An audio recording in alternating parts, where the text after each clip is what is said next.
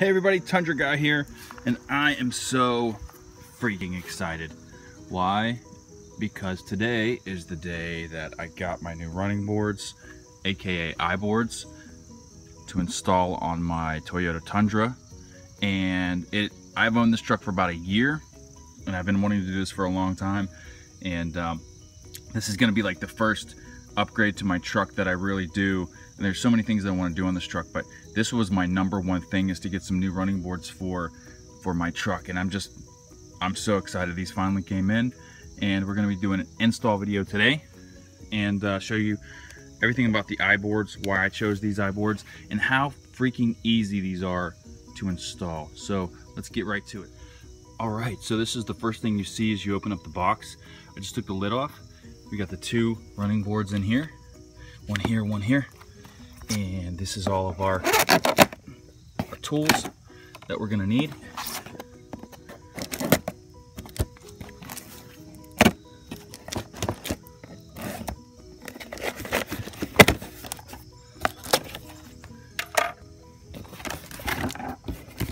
Here we go. Instructions. Bolts, washers, nuts, ton of those. Here's our brackets. Okay, 1, 2, 3, 4,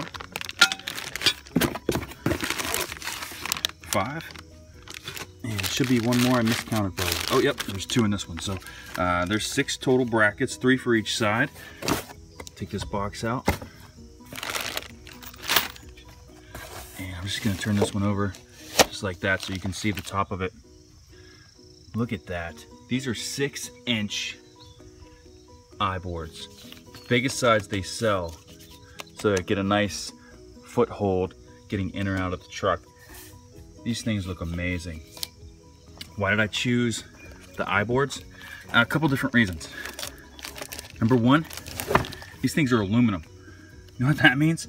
That means that they're not gonna look like ugly, rusted out running boards after a couple years. You see those running boards on people's trucks, they look like they're about to fall off. Why? Because they are made out of steel. They get a little hole in them, that hole spreads from the rust, and they just rust out. The other thing about these, this rubber pad on the top runs the length of the entire board. These steps, the whole thing is padded.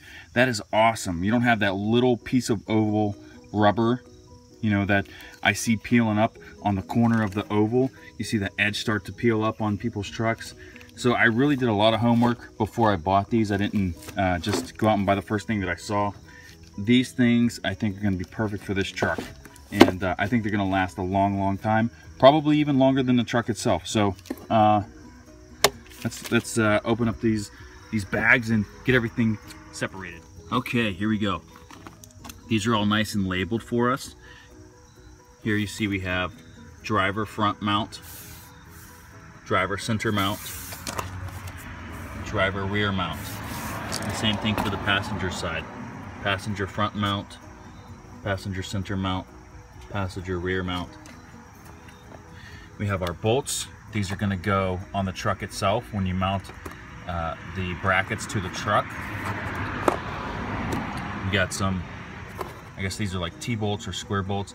These are smaller, and they're going to go onto the underneath of the Iboards. They're going to go in these grooves right here. Okay, we got some nuts for those, some washers, 2 different size washers, and then we have some lock washers as well. So whenever you mount the bracket to the truck, you're going to use one of these bolts, the larger bolts. You're going to use one of these lock washers, and you're going to use one of the larger washers. These smaller ones go with these guys right here.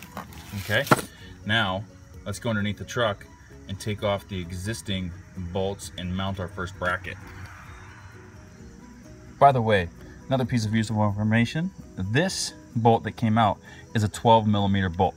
So if you want to get your tools ready, 12mm.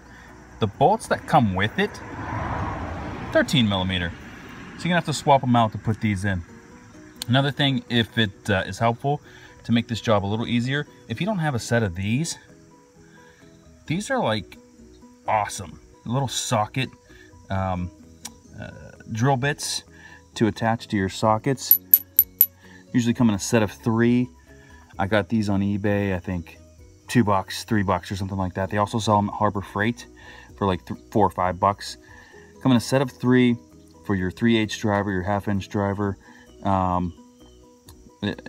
whatever bit that you could possibly have. There you go. 1/4, 1/2, 3/8. I'm gonna have to swap these out and put a smaller one on for the 13mm for whatever reason. But yeah, these make your job go a little bit easier, and they go right into your current drill. Okay, we're gonna start with the driver front driver tire. There's the first hole right there. Now, I did have to kind of prime this hole right here because it's exposed to the elements and it gets a little bit of rust up in there. So I did put a little bit of grease in there, and I took the bolt that was in here and I put it in there, and I ran it in and out a few times just to get that hole primed and ready to go, so it wasn't an issue. The other bolts that go in and out shouldn't be a problem the rest of the way because they're not exposed to the elements like this one is. So here we go, let's do this first one.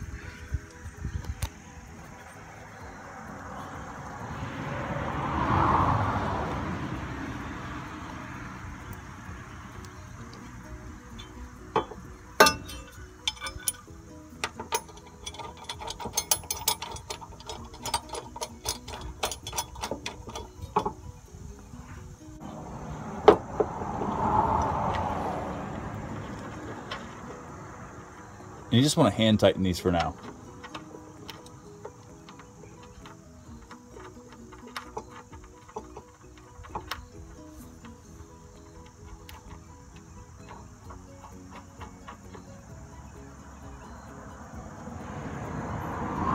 Okay, that's it. One done. 2 more to go. Alright, so the joys of filming, right? So I just told you guys that that little set of socket drivers for your drill was awesome. And right after I said that, my drill locked up. So I couldn't get that bit out. Now I'm back to using a socket. So they are awesome as long as you don't have a stupid Craftsman drill like mine that locks up. I think I'm going to need a new driver now. So that'll be my next present to myself. Let's go ahead and take these out. This, by the way, is the second set of bolts. So you see there's the first bracket. Just follow that down till you see the next set of bolts. Take these guys out.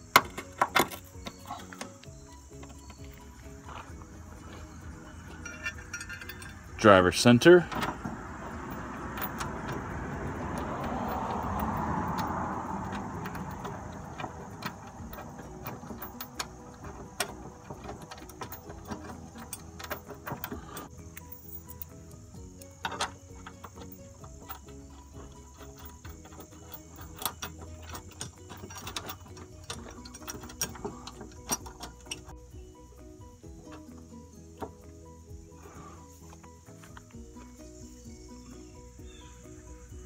Okay, almost done with the install here.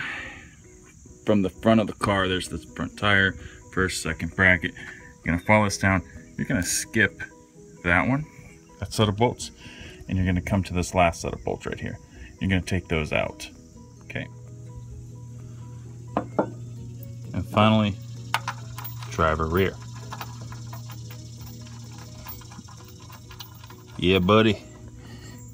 Going to get this done.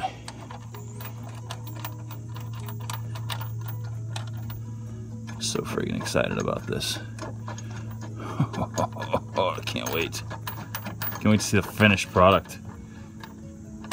So far, oh my gosh, it's so easy. No drilling holes.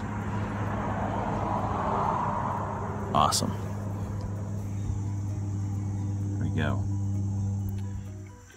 Okay, Now, it doesn't matter which side you start from, but each side has these little slots here. You're gonna take 4 of these and you're gonna put them in each groove. 1, 2, 3, 4. Same thing down here.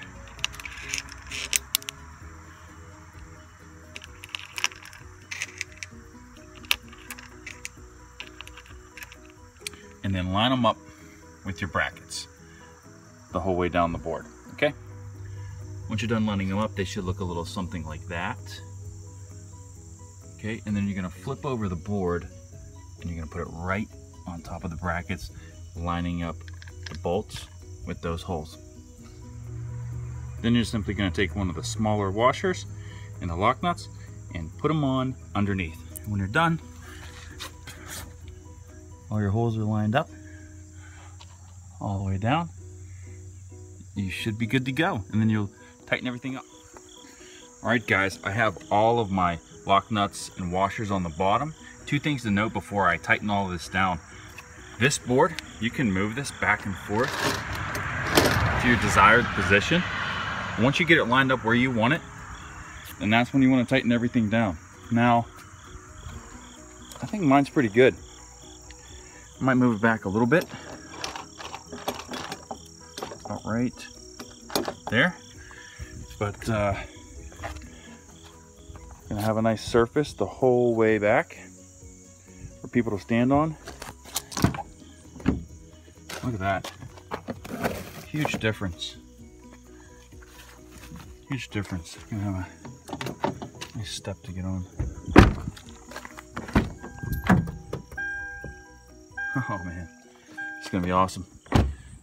Okay, this is it. Everything's all done. Everything's on, tightened up, torqued down, and this is the finished product. See right there? That's a 6-inch board. Doesn't really stick out beyond the truck at all, which is nice. Here's the other side. Here's the driver's side. And I got the matching black brushed aluminum because my truck is like got that black and chrome look to it. So all in all, I think it looks pretty good. If you guys like what you see, do me a favor, subscribe, like, share, and I'll see you next time. Thanks.